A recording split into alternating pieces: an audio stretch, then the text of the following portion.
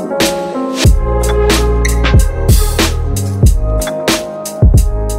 a secret about working in Bloxburg is that some jobs actually pay way more than pizza delivery depending on what level you're on. Keep watching to see what jobs are the best and what ones you should avoid.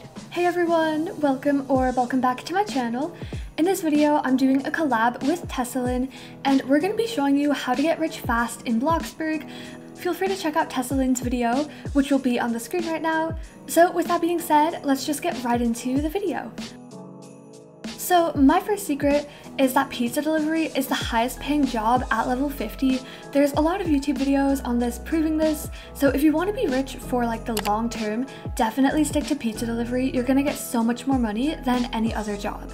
With pizza delivery, because the deliveries are so much further, at lower levels you make money much slower, so you'd probably make more if you were doing other jobs. But when you get to higher levels, money will come rolling in like it's nothing, so I still suggest you work at pizza delivery so you can get to higher levels and make more money. My next secret is that longer and shorter deliveries pay the exact same amount. A lot of people believe that you get more for longer deliveries, but this really isn't true, so it's definitely good to keep this in mind when you're working. If you end your shift before delivering your first pizza and restart your shift again, your customer is in the same spot, so it's pretty much just a waste of time. So just deal with your one single far delivery and you'll be on your sweet little way.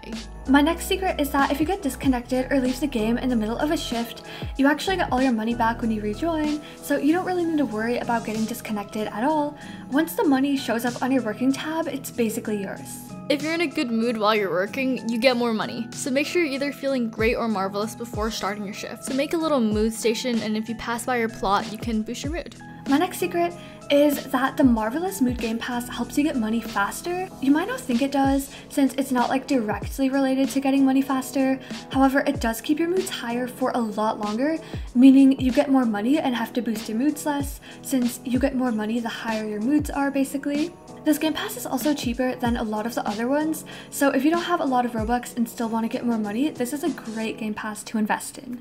If you work, you make money. The problem is that we're humans, and humans have those horrible trait of getting distracted. I know, it's such a horrible human trait. Like, why we gotta be like this? But if you just laser focused and work for an hour, you can listen to music, watch a movie, doesn't matter. Just work for an hour. I promise you'll be surprised on how much you can make. You can open or close the tab of like how much money you've made. Some people like seeing how much money they make and like it motivates them. Other people think looking at the time makes it go slower. Just do whatever flows your boat. And my last secret is that you can actually run out of pizzas temporarily if there's enough people working at once. This has happened to me before when I've done working challenges. This is also just a reason why working in a smaller or private server can be really beneficial to getting rich fast. It's no secret that if you're an excellent employee, you make more money. But how much more? What's really cool is that depending on which job, some employers pay you double, while some only pay you 50% more. The jobs where you earn 50% more money with an excellent employee is BFF supermarket cashier, seller, stalker, pizza baker, mechanic, miner, and pizza delivery. The jobs where you earn double with an excellent employee is Bloxburg's cashier, fisherman, janitor, hairdresser, and woodcutter. So those are all of the secrets for this video. Anyway, I have a few extra tips that I wanted to include as well, so let's get into those. My first tip is that if it's possible, use block books instead of a mood station to boost your moods because it saves you time so you can get more money instead of just like wasting time, I guess.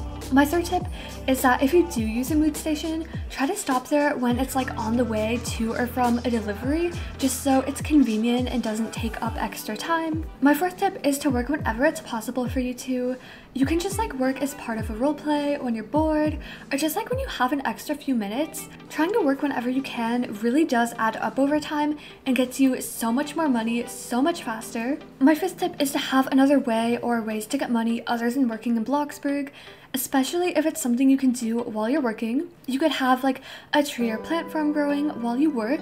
You could have a tip station set up. You could have like a cafe and have employees selling stuff to people, etc. You could also like rent out your house or your car to people while you're working and not using it.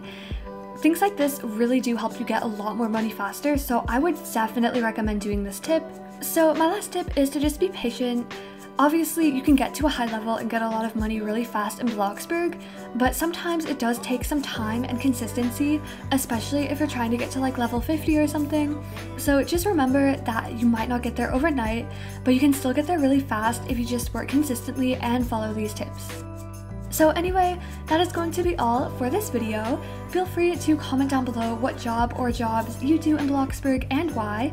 Also, feel free to check out Tessilyn's video for even more tips and secrets. With that being said, that's going to be all for this video. Thank you so much for watching, and I'll see you guys next time.